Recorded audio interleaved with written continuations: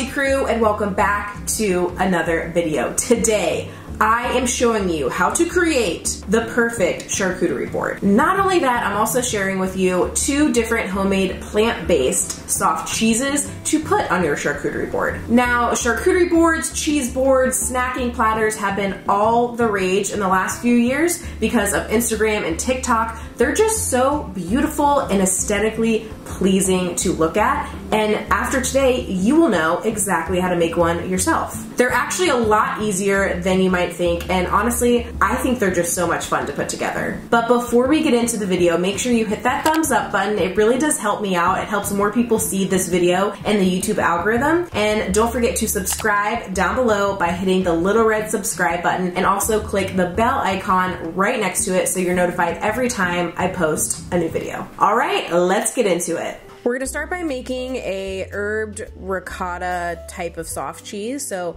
for this, you're going to use tofu as the base. You're gonna use 3/4 of a extra firm block of tofu.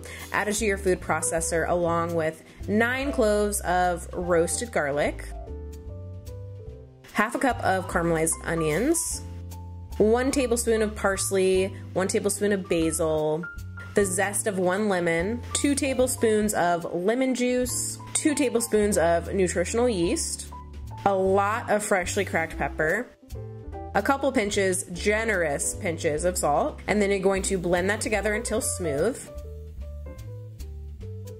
And then after it's blended, we're going to roll it up in a little tube, so it's gonna kind of look like goat cheese. So to do that, you're going to take plastic wrap, a sheet of plastic wrap, or you could also use parchment paper here, and lay it down on a flat, clean surface. And you're going to carefully spoon on your herbed ricotta mixture that we just made, and you're going to lay it down in a line. And like I said before, it's gonna be in a tube shape, so you can kind of like preemptively spread it out on the plastic wrap in that shape in a line, and then you can roll it together like a big fat joint.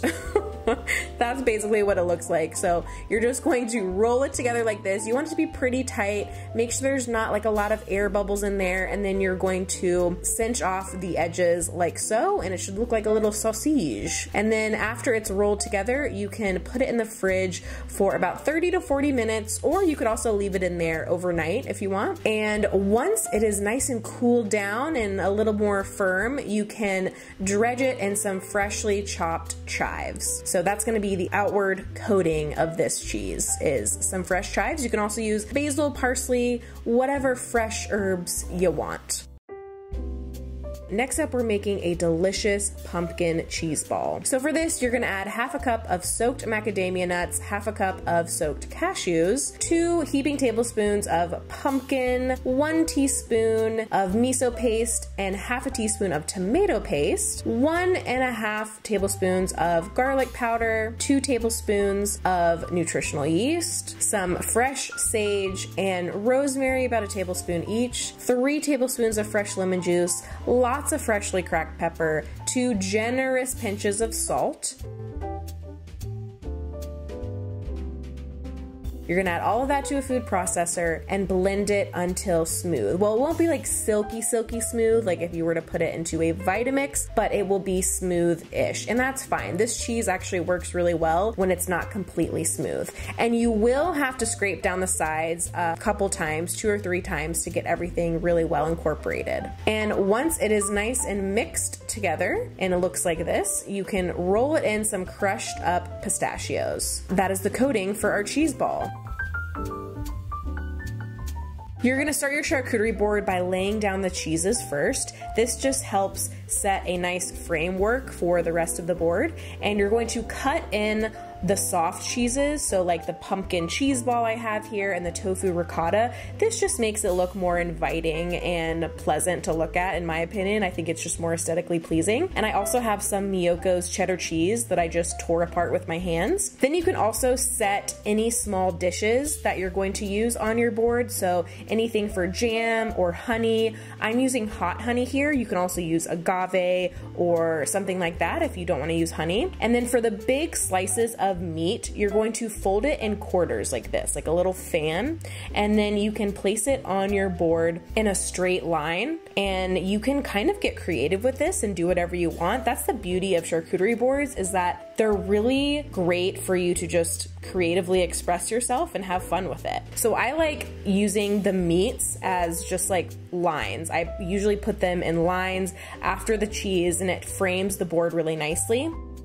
So for the smaller slices of meat, I'm using my tofu pepperoni here, and I simply just folded it in half, and I'm just going to line the back of the board with it. But like I said, you can do kind of whatever you want here. You can do half a line here and do the other half on another part of the board. You can do it diagonally. You kind of have free reign to do whatever you think looks the best. So after the meats and cheese are on the board, you can add in your fruits, and I like using fruits that are in season.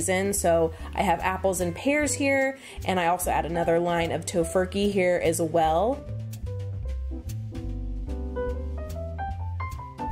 And I also like to use things in this board specifically, things like grapes and figs that are not technically in season, but I just think they look really good on a charcuterie board. So that's why I use them. But pomegranate makes a really great addition to any charcuterie board because it's just so beautiful and has a nice deep red color.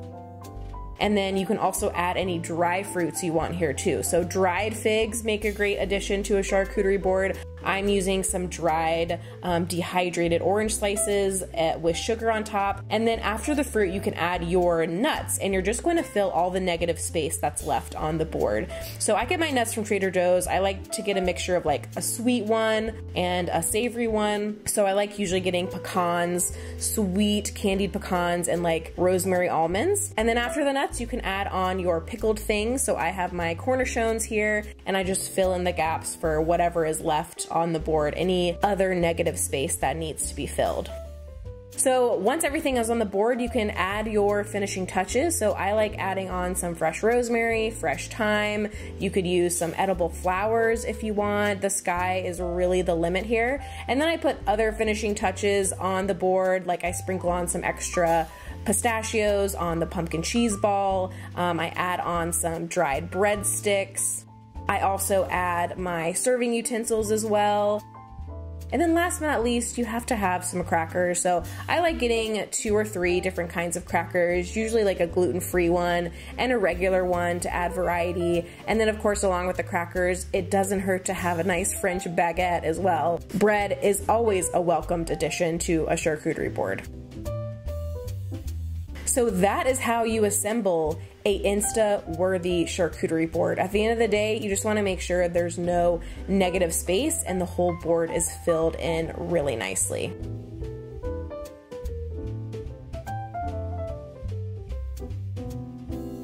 Thank you guys so much for tuning in this week. I really hope you enjoyed the video. If you did, make sure you smash that thumbs up button and subscribe down below if you haven't already. And I know that the holidays look so different this year than past years, and it's not gonna be the same, but I hope no matter how many people you're seeing this year for the holidays, that you're able to make this charcuterie board, that it brings you joy, and you can just put delicious food on it. Basically what I'm trying to say is I hope we all are eating delicious food this year, because my God, has it been a year? Anyways, I hope you guys have an amazing day. Don't forget to take care of yourself this week, eat good food, and I will see you in the next one. Bye! Diet Coke ain't good for the soul.